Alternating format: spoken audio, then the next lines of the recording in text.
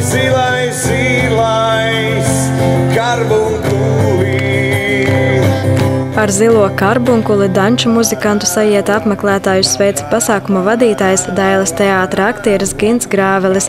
Danču muzikantu Saiets Rožupes estrādē norisinājās jau 17. reizi, un uz to pulcējās daudzi tautas mūzikas mīļotāji nevien no Līvānu, bet arī citiem novadiem.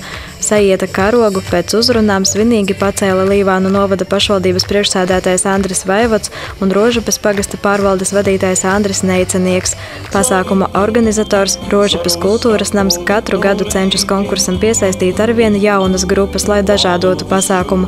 Šogad cīnīties par labāko danču muzikantu titulu bija ieradušās 10 grupas gan no Līvānu apkārtnes, gan arī no citām Latvijas pilsētām un novadiem. Jautro atmosfēru katrā Saietā papildina viesmākslinieki. Katru gadu tiek meklēti jauni. Šogad skatītājus priecēja Rīgas Cirks.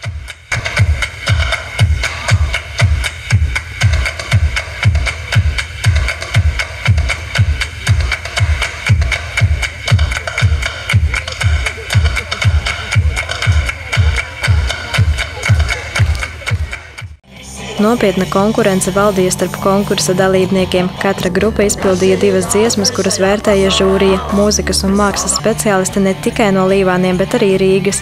Viens no žūrijas pārstāvjiem bija Dailes skūtelis, Latvijas Nacionālās operas solists un Latvijas zelta talantu uzvarētājs.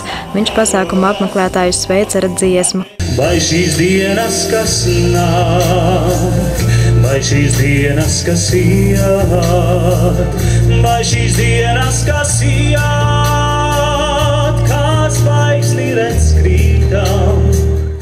Mūziķi jau pirmajās minūtēs spēja iekustināt publiku, un deju soļi nerimās pat tad, kad sāka līt lietus.